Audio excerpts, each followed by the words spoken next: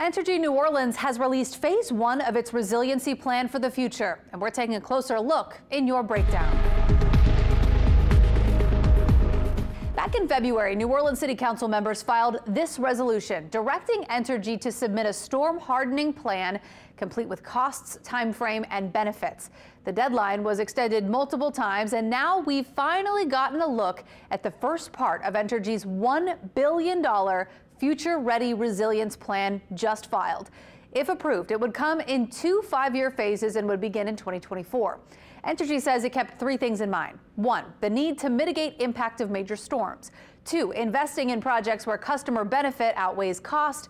And 3, feasibility, considering labor, materials, and other constraints. Phase 1 is a $559 million project. It's meant to shore up projects, making it cheaper and easier to get the power back on after a major storm. That includes hardening the 23-mile line that crosses Lake Pontchartrain. Entergy says it would like new structures built to withstand winds up to 150 miles per hour. It also includes putting about 2 miles of lines underground and replacing 12,000 poles to hold up to 140 miles per hour. The full project, over 10 years, includes hardening more than 26,600 structures over more than 500 line miles. So what's going to be the increase on your bill? Entergy says 20 cents per month next year and maybe as much as $12 a month by 2028. Of course, City Council will be taking a closer look from here.